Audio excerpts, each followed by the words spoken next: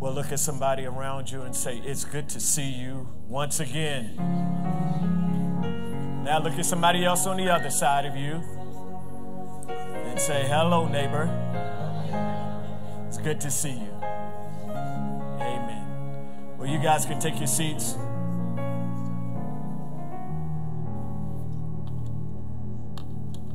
It's good to be in the house of the Lord once again. They used to say when I grew up in church, they used to say, I was glad when they said unto me, let us go into the house of the Lord. Anybody ever heard that? Remember that being said?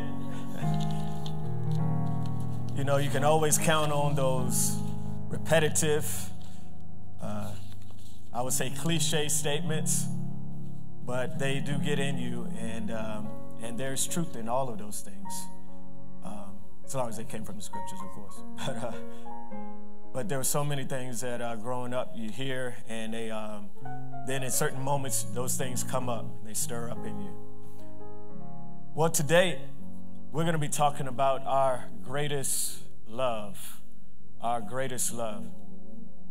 And so I was listening all throughout praise and worship today. There seemed to be a common theme of pursuing God. And so my message today is along that line.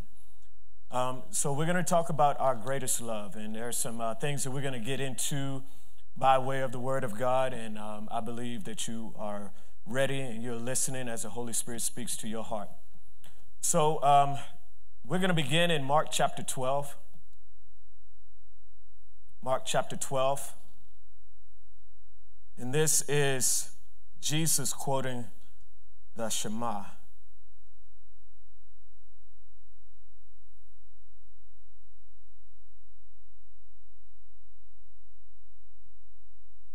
You guys there?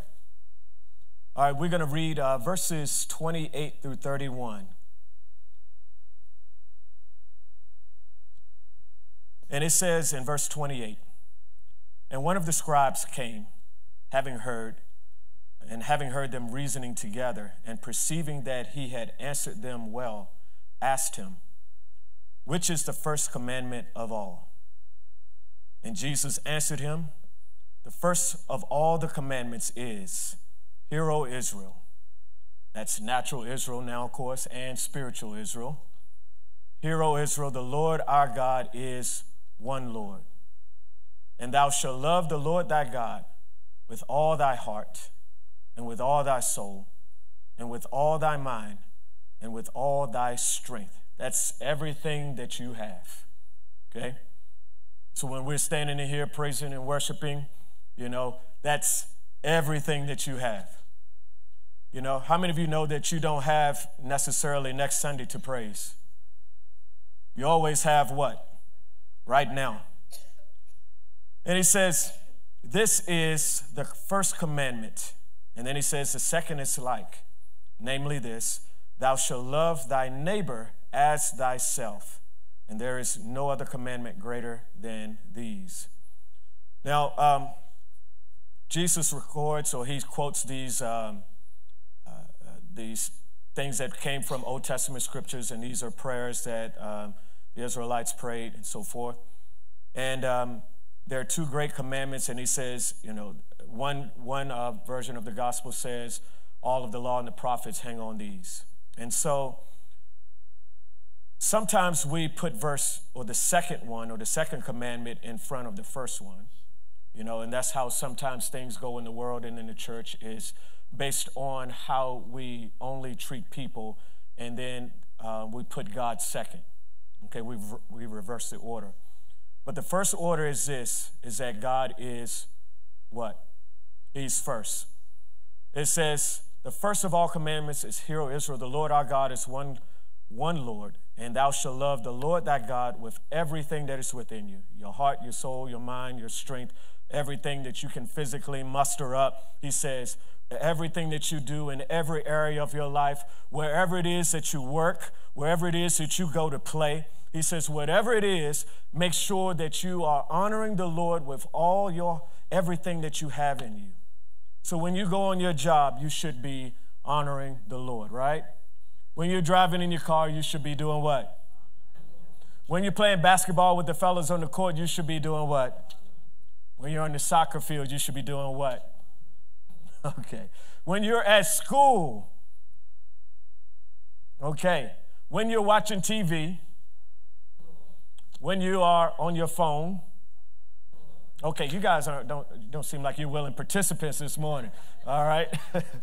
All right, so in all areas, he says, thou shalt love the Lord thy God with everything that you have in you, okay? That's the first commandment, okay? And the second, of course, is to love your neighbor. Look at the person beside you and say, I love you. All right, now, don't be giving them googly eyes and all of that, okay? All right? So look at somebody else around you and say, I love you. All right. So these are two commandments that Jesus told us that we are to follow after. And so now let's turn over to the book of Revelation.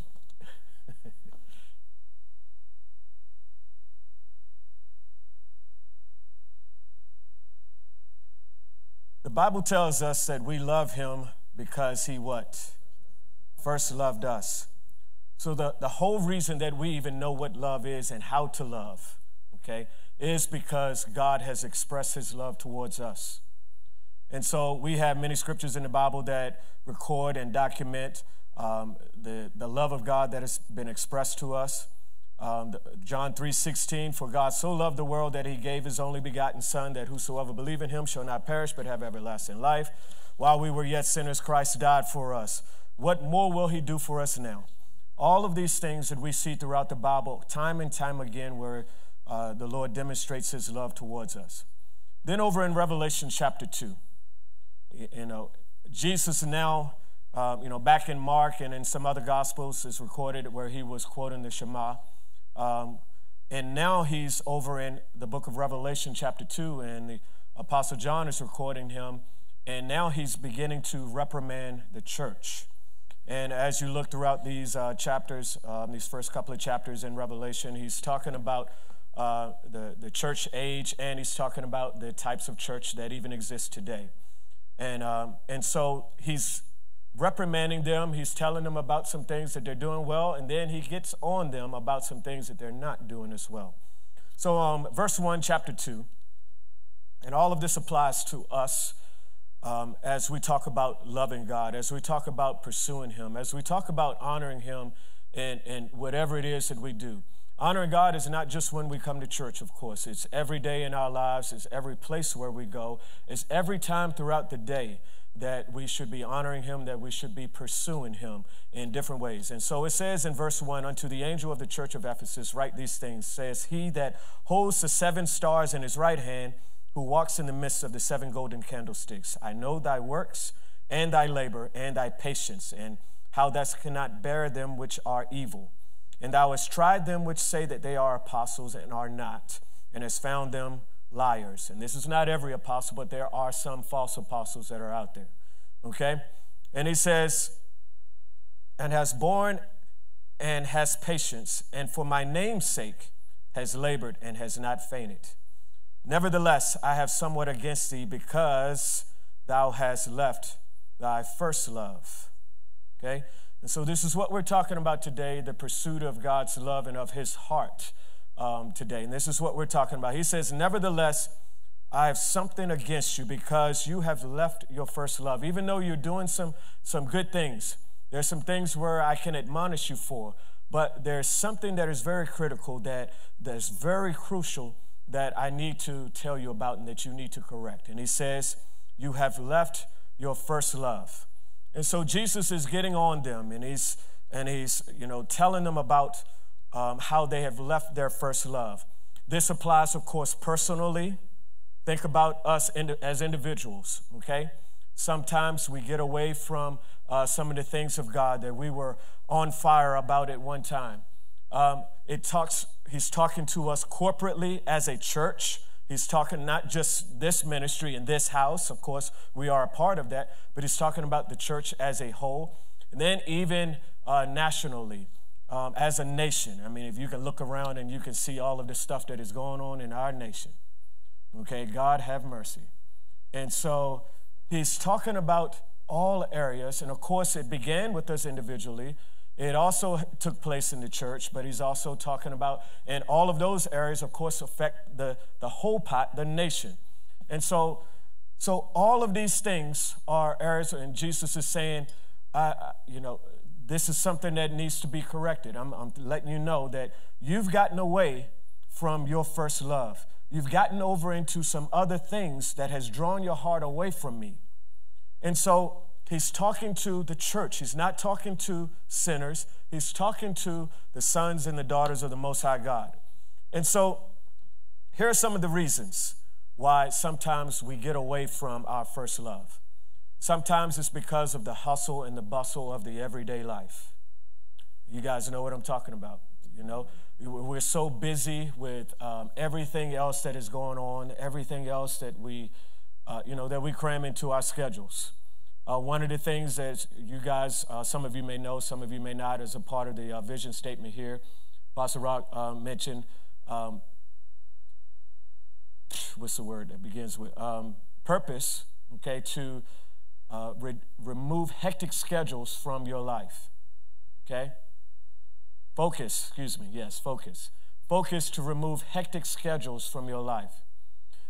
Because the enemy, one strategy of the enemy, this is a tactic of the adversary, is to keep you so busy doing other things. And it doesn't necessarily mean that you're sinning by doing something that's, sin necessarily. But what happens is because you become so consumed with doing other things that at the end of the day, how many of you know that you only have a certain amount of strength? We just talked about loving the Lord your God with all your strength. But how many of you know that in this body, sometimes you got to rest. Sometimes you get tired, okay? Sometimes you get a little bit older. And sometimes your energy is not what it used to be, right? Okay. So, you know what I'm saying? And so we have to be wise about our day in, day out schedules, okay? Because sometimes the enemy uses the events in our daily lives to, if you haven't purpose to put aside time for God in your early parts of your day, if you wait only until the end of the day, man, I'm going to tell you what's going to happen. Your Bible's going to be reading you.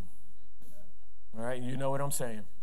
So we have to focus to remove hectic schedules from our lives. And the enemy plays on these things in these days that we live in because everything is so fast-paced, and I got to go do this, and my boss is requiring me to do that, and I got this job, and I got to go here, and I got to do that. I got this project that I have to take care of. I got all of these obligations, okay? What about Jesus? What about the Word of God? I have all these things I like to do, okay? What about the Word of God? And Jesus is saying, you're doing all these things, okay? But you've gotten away from your first love. How many of you know what muscle memory is? Okay? Muscle memory means that I can do something, especially if you're an athlete and you train or you do certain sports, you condition your body to respond in certain ways. Or if you undergo certain training, okay, whether it's in the military or whether it's for police academy, whatever, you train yourself to develop certain memory in your muscle that in an instance you respond a certain way. You train yourself. Well, some of us have spiritual muscle memory. And sometimes we go through the motions without the fire and the fervency being there of what we're actually doing. Sometimes we come to church out of just for the sake of coming to church with no fervency and no expectation that God is going to do something when I come to church on that Sunday. Do you guys understand what I'm saying? So sometimes we can do the right things, but our heart still not be in it. And this is what Jesus is talking about. He said, hey, you're doing a lot of good things. But when you look at the core and the root of the matter, and that's where Jesus is always looking at. He's not looking at all the fluff and all the buff on the outside. He's looking at the heart of the matter. And this is what he's always speaking to us. This is where he was speaking to them. He's looking at the heart. And he's saying, yeah, you're doing a lot of good things, and on the outside it looks great. But he says, let me look a little bit closer. Let me reveal to you what I really see. Okay? You've lost the fire and the fervency that you once had for me. When you were so passionate and you were so hungry for the things of God, and now you begin to wane and you begin to wean yourself off of those things. And this is what he's talking about here. And so he said, get back to your first love. Mark chapter 4, Jesus is talking in the parable of the sower in this instance. And in verses 18 and 19, he says, and these are they which are sown among thorns, as hear the word, and then the cares of the world and the deceitfulness of riches and the lust of other things entering in, choke the word, and it becomes unfruitful. So at some point, you were on fire, but then the desires and the ambitions for other things begin to enter in. And some of those things begin to take the place of God in your life in those areas. You know how it is. For one time, you were praying about something, and you were, Lord, if you do this, I promise you I will serve you. I will do this. I will let everybody know. And maybe you did at first. But again, at some point, you begin to waver. And this is what Jesus is talking about here. He says there are things that sometimes enter in, whether it's things that, are self-ambitions, and sometimes there are selfish ambitions. But sometimes there are things that enter in as we are pursuing. There was a movie that came out years ago called The Pursuit of Happiness, which is, really about the pursuit of, I guess, the American dream and making my place in the world and all of that, okay? Well, God never said to pursue happiness. He said to pursue him. And as he says in Matthew 6:33, as I seek first, okay? Again, everything that we see is God wants to be first in our lives. The first 4 commandments were about honoring God and putting him first. And then the other 6 were about dealing with, man, our relationship with man. But God has to be first in every area. And then when we keep him first, then that job that he blessed you with, he's going to make sure you're first in that job. That spouse that he blessed you with, he's going to make sure that, things are going well with you and your relationship. But it's when we begin to get the order out of place, that's when we begin to give place to the devil, and that's when other things begin to come in. And so Jesus said there are other things, other appetites and desires that come in. And then because we get to a place where we get comfortable, or some of the things that we've been believing God for, they begin to take place in our lives, then we begin to lose sight of the one that made those things happen. Okay? And Jesus said, you've gotten away from your first love. Sometimes it's offense towards God or towards other people that cause us to get away from our first love. And there are people that get mad at God because something happened in their life and they blame God for. Or they didn't understand why this happened or whatever the case is, and they blame God. Or sometimes people get offended with other people. And these things cause people's hearts to be drawn away from God, away from Jesus, and other things, again, begin to enter in. And so these are the things that God is warning us about. He's warning us about. This is Jesus. He was talking to us, the church, and he's still speaking to us. And I know that he's speaking to your hearts right now about some things. And so he goes on to say in the next verse, he says, remember, therefore, from whence thou art fallen. This reminds me of what he says over in Isaiah about Lucifer. Where have you fallen? O thou who hast fallen. And he says, remember therefore whence you are fallen, and repent and do the first works. Do the first things where you were pursuing after me, man, and it didn't matter what time of the morning it was. It didn't matter how tired you was. It didn't matter who you were around. He says, go back to do the first things where you didn't regard some of the things that you now dismiss. He says, from whence have you fallen? So there's a place where in other words, what he's saying is you were in a spiritual place where you were with me, and now you've reduced yourself, or you've gone to a lower place of where maybe now you're just doing things through the motions because you know what the Word of God says now, and you've done some things and you've had some experiences with God and in the church and so forth and all of that.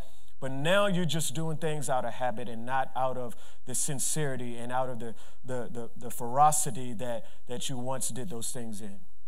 And this is what he's talking about here. And so now you're doing things out of just mental assent or spiritual muscle memory. And he says, repent and do the first works, or else I will come to thee quickly and remove your candlestick out of its place, except you repent. So the highest place for us to be seated is in Christ Jesus, in heavenly places in Christ Jesus.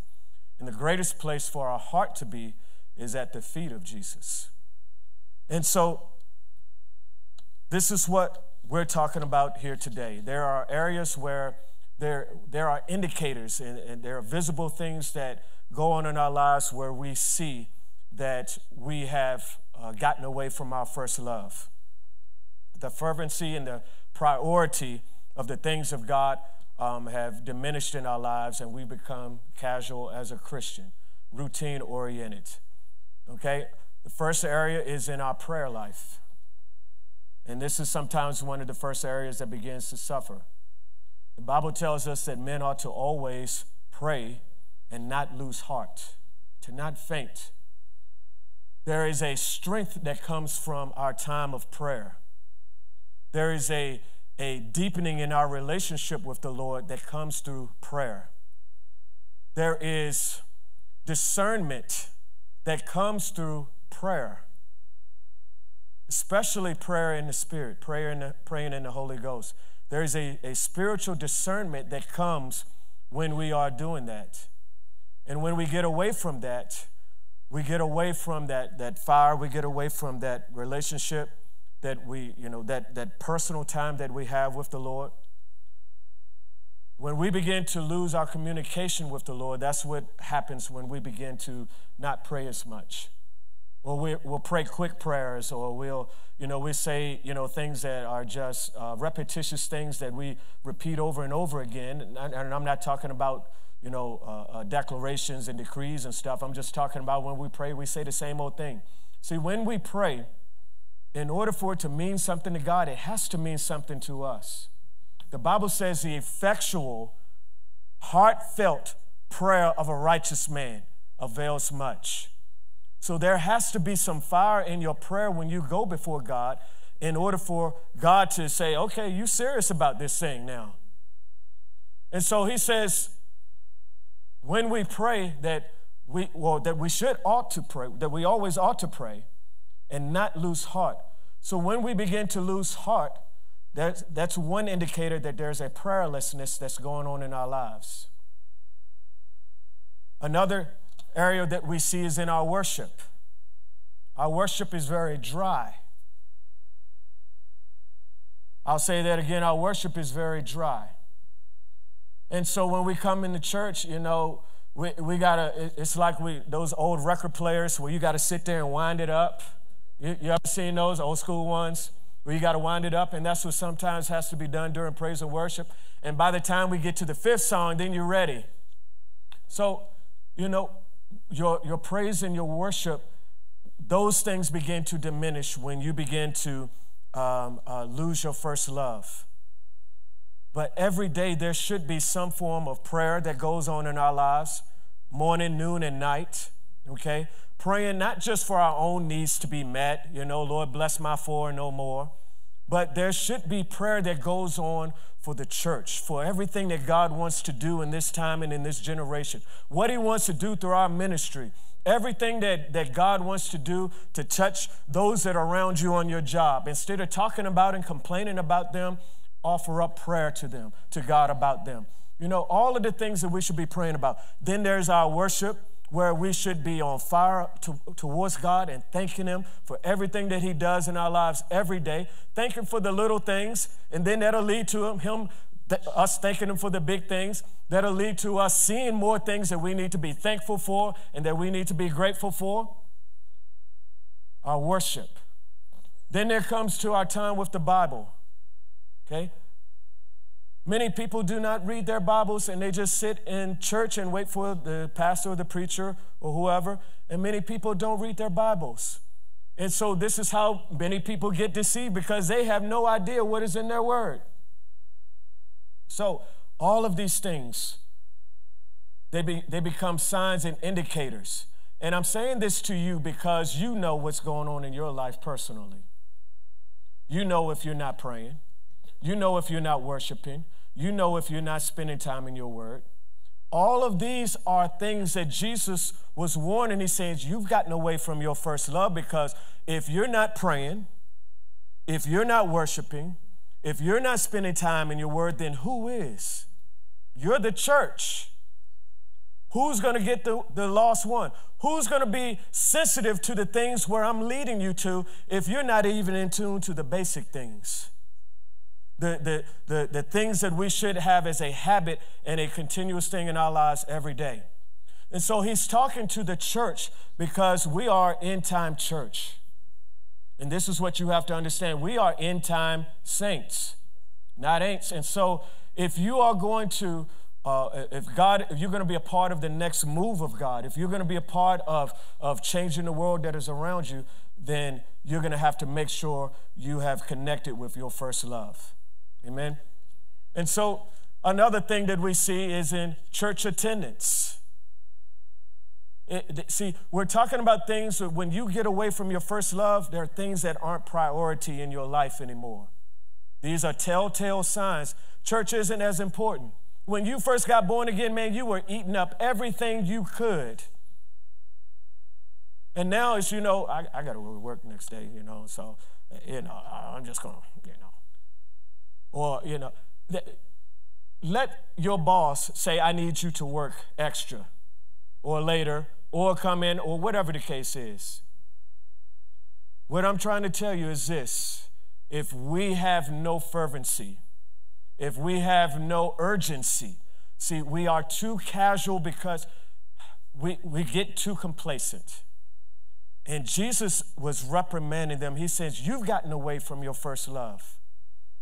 You put all of these things, and now you're making excuses, because that's what happens. We begin to make excuses as to why we don't do the things that we should. And the Bible says this, he that knows to do good and does not do it, to him it is what? It is sin. Taking the time to evangelize when we're around others. Sometimes we're so busy to get in the store and get out, or to go on to the next thing on my schedule, that we don't even take the time sometimes to encourage somebody or to speak a word, ask them about their life, about their salvation, And so if you ever around Apostle Ella, we were just in the Verizon store the other day, man, and she's going to make sure that it ain't going to be the whole conversation, but it's going to be a part of the conversation. Do you go to church? Where do you go to church? Why don't you go to church? Okay, I was just sitting there laughing to myself, because I'm just sitting there like, yeah. And so, when, a part of everything that we do and that we should be as Christians, a part of that is the Great Commission. In the Great Commission, you don't have to wait until you go across the pond to Africa before you do mission work. Before you witness to somebody. It doesn't have to be some, really, dramatic experience. It's just, talking to your neighbor about God. Talking to those that you come into contact with, that you do business with. Those that you can touch, as they say in multi-level marketing, the 3-foot rule, And so we as a, and when I say the church, I'm not just talking about us in this house. I'm talking about the church as a whole. We've gotten a different mission statement when it comes to the things of God. Let's look at some things here about what it means to pursue after God's heart. Let's look at David for a little bit. I'm going to skip through some things here. Let's look at David. The Bible says this about David, that he was a man after God's own heart. Acts chapter 13. You can turn there, you can read it. Acts chapter 13, let's look at verse 22.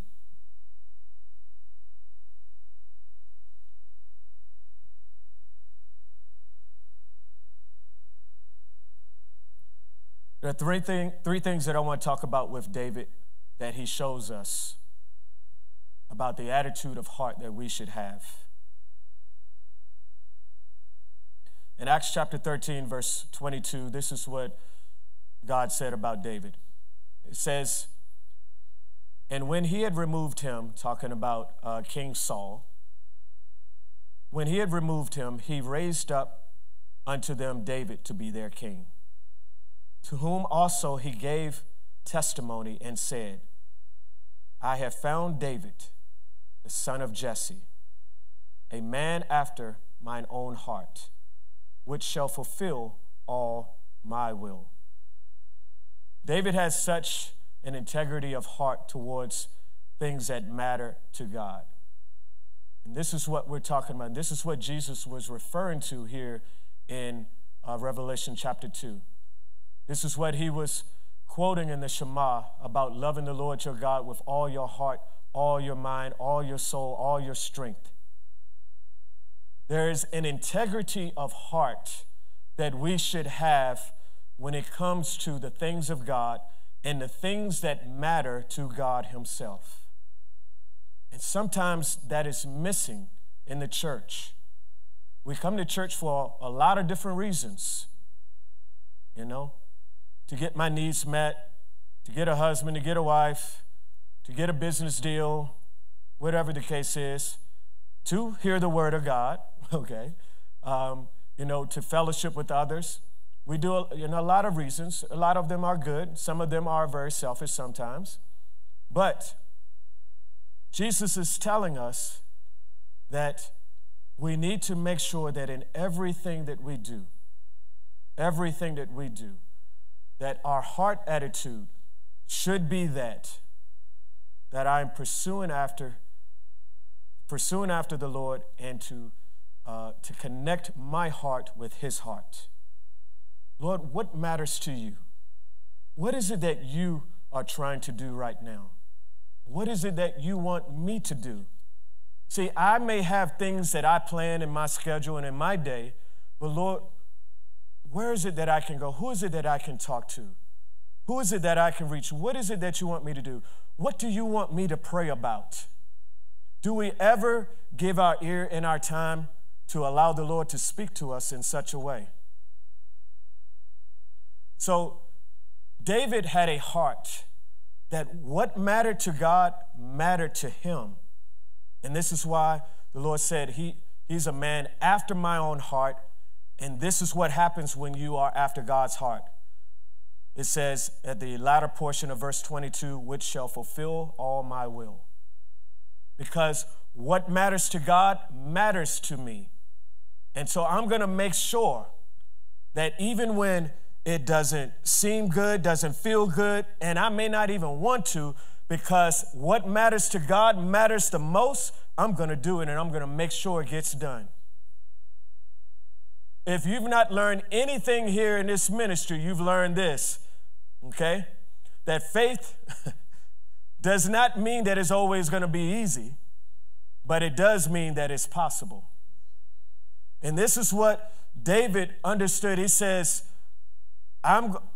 what matters to God matters to me. And everything about when you look throughout David's life, now he made some mistakes, but there were things that were indicated that we see from his life where there was a certain integrity of heart that he had towards the things of God, that I'm going to make sure if nobody else is doing it, I'm going to make sure that it's getting done. We have the example when it comes to the account of David and Goliath. We see how he defended the honor of God in that situation and in that instance. One of his heart's attitude was that I defend the honor of God. He comes along bringing some cheeses to his brothers. they had heard Goliath get up for 40 days, blaspheming the name of the Lord. David comes along, and notice how the writer puts it. It says, and David heard him. It's like, uh-oh, something's about to go down. All right? Whenever you see something specifically mentioned like that, you know that something is about to change. Something different is about to happen. What everybody else heard it, and they like, man, David heard it and said, what? You did what? He said what? David defended. He had a hard attitude to defend the honor of God. That's what God is looking for in the days that you and I live in. He was not ashamed of God.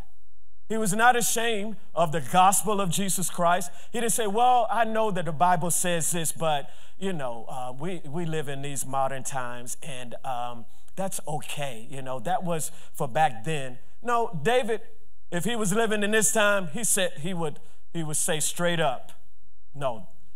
Who do you think you are? You're talking about the King of Kings and the Lord of Lords. Who do you think you're talking about? Peter had a little David in him, you know. He was going to pull out the sword and he was going to go to business. You know, so this is the hard attitude that David had to defend the honor of God. And when we defend the honor of God, guess what? How many of you had a situation where somebody, you know, verbally or personally attacked you? Yes? Yes? Okay. I think everybody at some point in your life can say that. You know, now when we defend the honor of God, this is what God also does. And it's not necessarily because we defend his honor, but because we pursue him. And even in those instances, when somebody comes at us and personally attacks us, or they put their mouth on us or whatever, you don't even have to defend yourself. Because you know who defends you? The Lord does. Now, I'm not saying you don't say, oh, I need to loose myself from all word curses and negative words. No weapon formed against me shall prosper. Every tongue that rises against me in judgment I condemn, and all of those things. But God is the one that defends you. He's the one that has your back. He is the jealous husbandman, okay, as we are the bride of Christ, and he's the one that will defend your honor then, okay? Something I learned. I had some situations, and some of you heard me say this years ago on a job where I used to do electrical work, and this guy used to run his mouth after me on the job. He used to tease me or whatever because of my Christian standards and so forth. You know, I didn't have sex before marriage. He knew all of that, and so, you know, guys talk a whole bunch of stuff on the jobs. And you guys, any guys ever been on a part of that? You've heard some stuff that men say. And so this guy used to run his mouth or whatever all of the time and stuff. And I mean, he used to let me have it, and in front of other people, you know, you know how it is on the job and with guys, around the fellas, you know. And so something happened on the job where this guy was horseplaying around on the job and caused another coworker to get injured. And the guy had to end up going to the hospital, was in the hospital for several days and so forth. And this guy was scared because he thought he was going to lose his job. All of these other things that was going on, he thought his career was over with. So ended up, first person, that day it happened, first person, you know who he comes to? Comes to me for prayer. I ain't even heard that he prayed at all or anything about God. He comes to me for prayer. So you know how you are in those moments, you're thinking this and this in your head. Serves you right, you should have known. So I prayed with him, you know. I prayed with him. I prayed with him. I didn't hold any grudges and stuff like that. Prayed with him, and then as it turns out, the guy came out of the hospital, you know, after a few days. He was fine, and he didn't lose his job. Everything was well. And so after that, man, no more issues with him. I mean, that guy was my best friend for the rest of the time I was there, you know. And so there's so many other instances where God will fight for you, okay? But we also must defend his honor, okay? We must stand for truth in these days because there's a lot of compromise. There's a lot of watering down of the word that goes on. There's a lot of wishy-washiness that goes on even in the church. And because it goes on in the church and there's no standard like it should be in the church sometimes, then there's no standard in the world, and there's nothing that is going to cause the sinner to repent, because he says that I can do whatever I want to do because you're doing whatever you want to do. So there has to be a standard where we defend God's honor, his truth in the times that we are living in. Okay, you guys with me? Okay, another thing that we saw David do is that in 2 Samuel chapter 6, let's turn over to that. 2 Samuel chapter 6.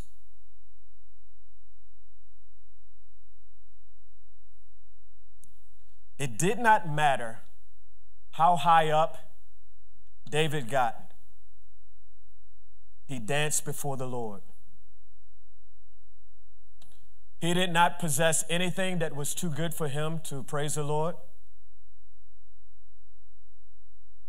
He did not, because he had arrived at a certain social status, he did not allow that to cause him or to prevent him from praising the Lord in a very, according to his wife, obnoxious manner. 2 Samuel chapter 6. Let's go down to verse 14.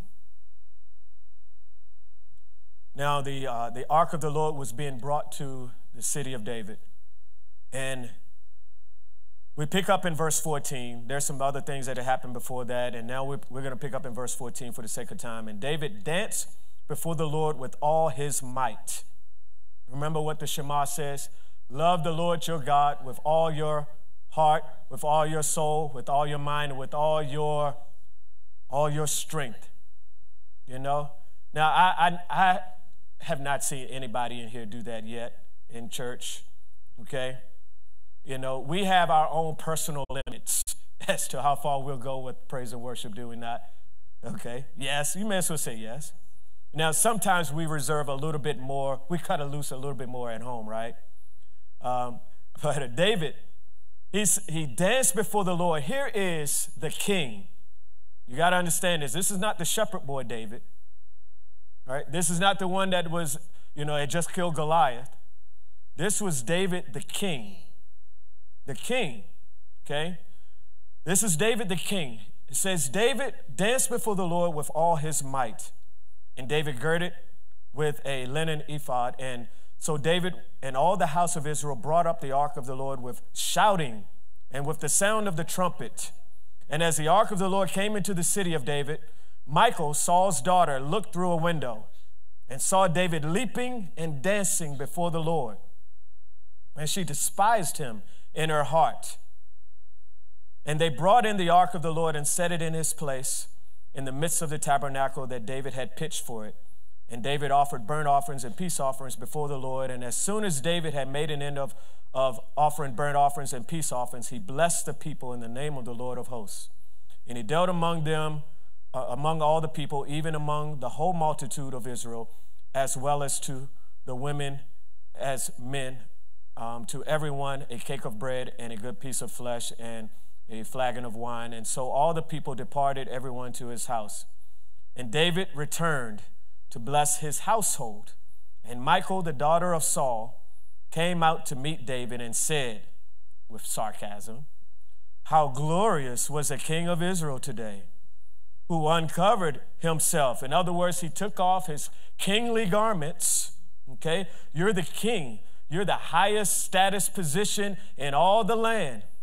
And yet you lowered yourself, okay? This is what she's saying. Now, she's saying this in a snarling, sarcastic, voice here, okay? As one of the vain fellows shamelessly uncovered himself. And David said unto Michal, "Woman, it was before the Lord. It was before the Lord which chose me before thy father and before all his house to appoint me ruler over the people of the Lord, over Israel. Therefore, I play before the Lord Therefore will I play before the Lord, and I will yet be more vile than this. You ain't seen nothing yet. If you think this is upsetting you, sweetheart, keep on watching. So no matter what happened, what status David got to, he knew what God had done for him. He said, I will never lose sight of my first love and what God has done for me, who he is in my life, and where he has brought me from. This is what he's saying here. I'm not just because I get a little change in my wallet that I'm going to look down on somebody else. Or just because I get to a certain social status, I'm going to look down on somebody. Or because I got so many thousands of followers on my social media account.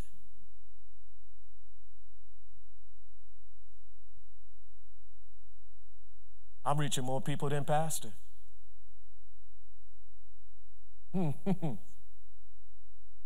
See, we get away from our first love.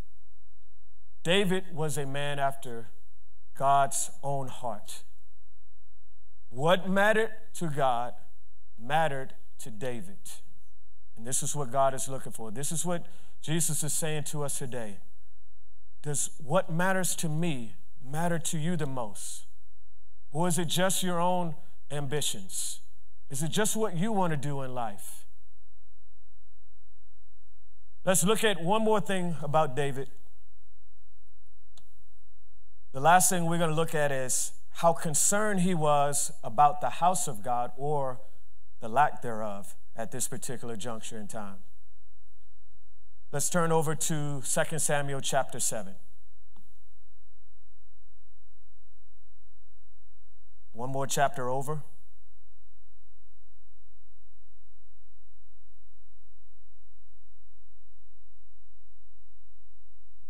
It says this, and it came to pass, verse 1, when the king sat in his house, and the Lord had given him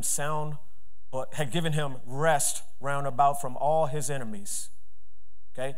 So we see here David has gotten to a place of rest in the Lord. He's gotten to a place where, his prayers have been answered. He's gotten to a certain place of status in life. He's been the king. God is taking care of all of his enemies. How many of you would like all of your enemies to be taken care of? Okay? There's debt. There is, the stuff that comes against your bodies. There's the stuff that comes against your minds, the stuff that goes on in your families, or stuff that goes on in the world around. How many of you would like all your enemies to have been taken care of? David got to a place, okay, where you might say you could just coast along right now. It says that David, it came to pass that when the king sat in his house, the Lord had given him rest round about from all his enemies. That the king said unto Nathan the prophet, see now, I dwell in a house of cedar, but the ark of God dwells within curtains. Do you see the attitude of his heart that is going on here? See, what matters to God mattered to him. Even at a place where, he had everything going on for him. Sometimes if we get everything, we get satisfied in certain areas or certain points or places, then we sometimes lose the fervency for God and the things that matter to God. We stop coming to church as much, or we stop reading the Bible as much, stop praying as much, all of those things. And then problems come back up, and then we're like, oh, Lord, again. You know what I'm saying? Help me. But David said, the king said unto Nathan, see now that I dwell in the house of cedar. God has blessed me. The Lord has prospered me. He's given me all these things. He's done all of this for me. But the ark of God dwells in curtains. And Nathan said to the king, go and do all that is in your heart, for the Lord is with you. So we see here that David's heart was still towards God. He was still concerned about everything that mattered to God. He didn't want his house to be all well and established, and then the place where God, where the presence of God resided, was in some little tent behind some curtains. He says, if my house looks like this, then where the house or the place where God is should be much, much better than my own house even. This is the attitude that he had. And this is the attitude that we should have. You know, when you've gotten the results that you've needed in your life in a particular area, whether it's that new position on your job, okay, whether it's that promotion that you were believing God for, or it's when you got that spouse, that husband or that wife that you had been believing God for. When you've gotten those things, will you take your foot off the gas pedal? Okay?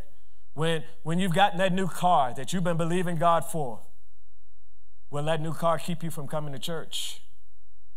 Or will you drive it to church? You know?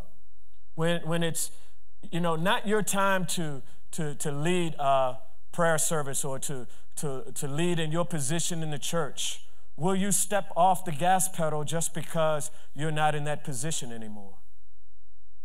Or will you stay with your first love and you will keep your foot on the gas pedal? See, as we move forward in the next move of God, see, as we pursue him, there are more and more graces that God releases into the church that enables us to do things that go beyond our intellect, that go beyond our financial ability, that go beyond the natural limitations that other people will be struggling with. The Bible says this over in 2 Kings chapter 19, verse 30. It says, and the remnant, okay, and I believe that our church, our ministry, and those of you out there that are hungering and seeking after God, you're part of the remnant. It says, and the remnant that is escaped out of the house of Judah shall yet again take root downward and bear fruit upward. And I believe that God is talking to us. See, we can never move into the next things of the Spirit of God in the shallow if our roots are shallow, just along the surface. You ever seen a tree that has shallow roots? And the shallow roots, they will tear up the grass. When a storm comes, when turbulence comes, they are easily blown over and uprooted. But the Bible says the righteous are like a tree that's planted by the rivers of water that bring forth fruit in its season. So there is a source that is below the surface, beyond what we see, that we can tap into. That is beyond what is visible. We don't have to rely on just the visible things in our environment to be nourished and to be fed and to be watered. There's a deeper place. Look at the person beside you and say, dig deeper. There is a deeper place where our roots can go. And the Bible says that when our roots are deep, there's some spiritual depth, then there is fruit that we will bear. And so as we move forward in the next things of the Spirit of God in this ministry and in this house, ask yourself these questions. Does the Lord have my heart, or does other things?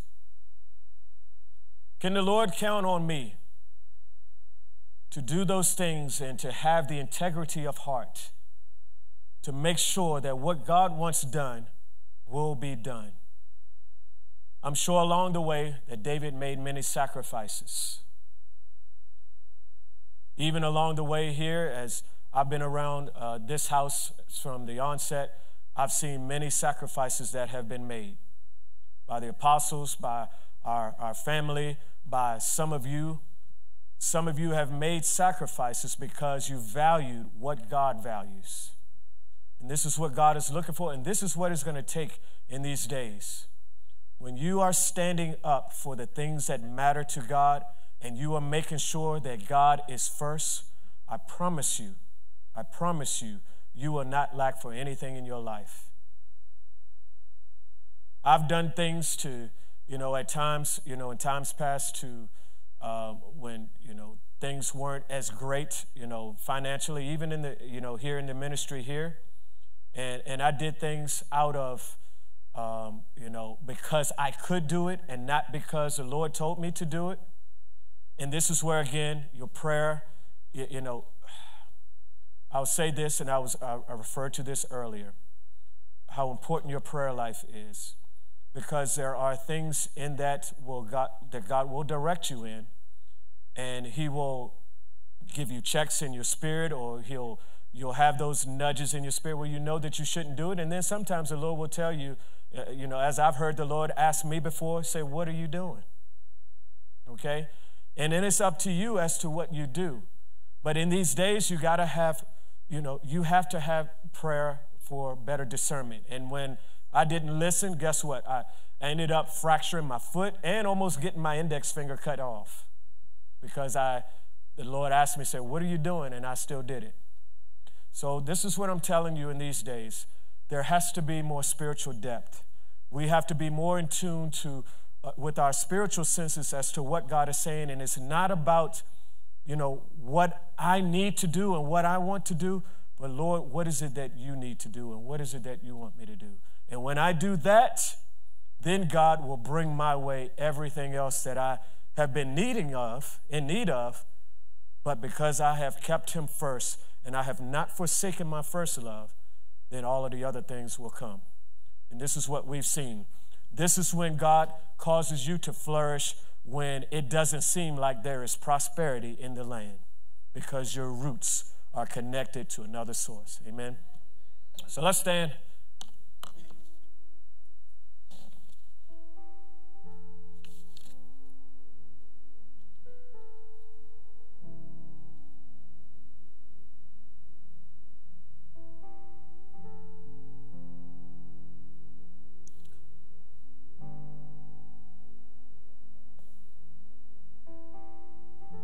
Well, let's lift our hands unto the Lord right now.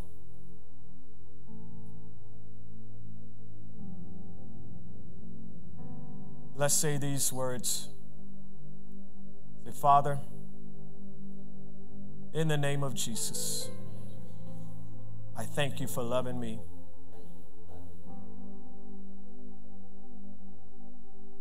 I ask you to show me any areas in my heart where I've gotten away from you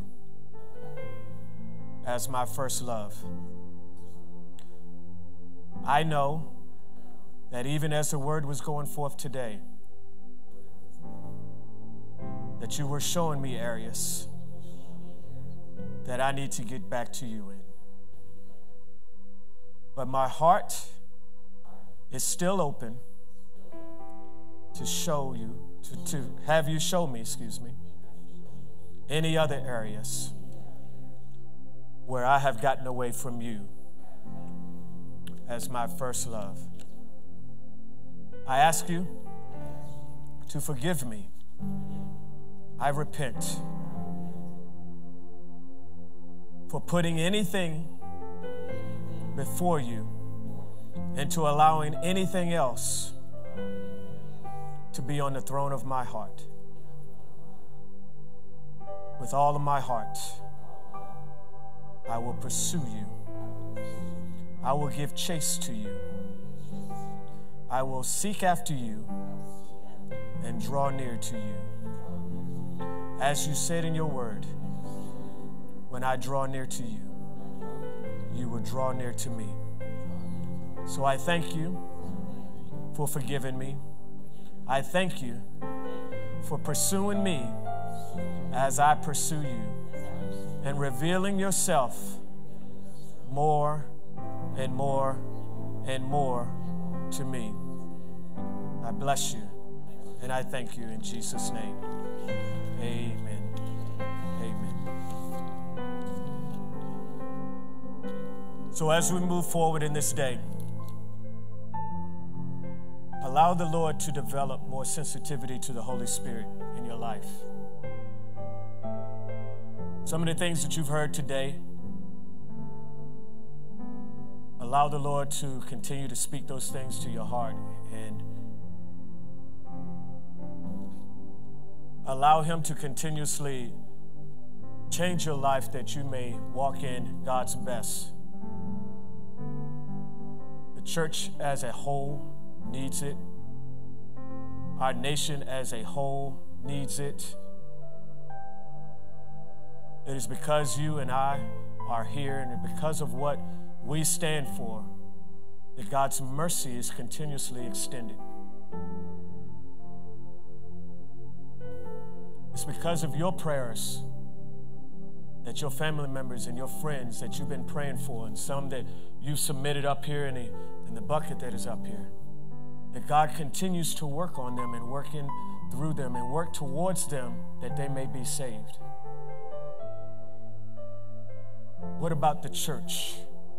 What about our nation? What about the nations of the earth? We want to see God work in our generation, just as he worked in generations of old. There has to be a relentless pursuit and hunger for what matters to God. And that's the only way. That's the only way.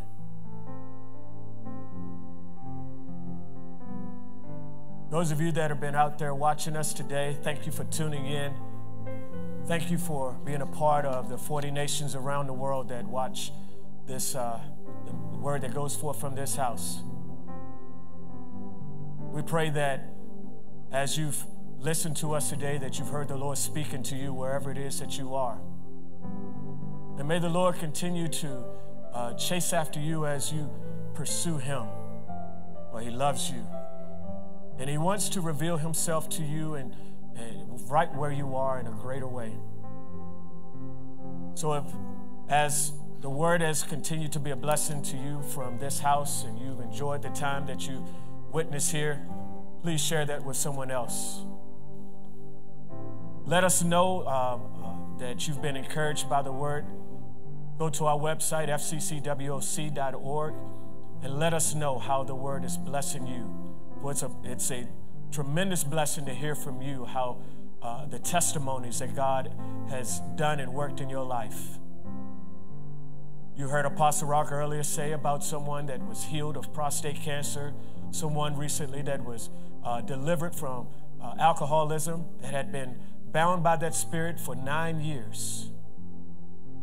There are things that God will do in you, for you, to you, and through you if you allow.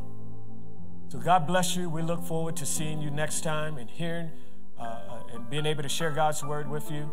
On behalf of our apostles, Chastine and Ella Rock, I'm Pastor Milton. God bless you. Have a great week.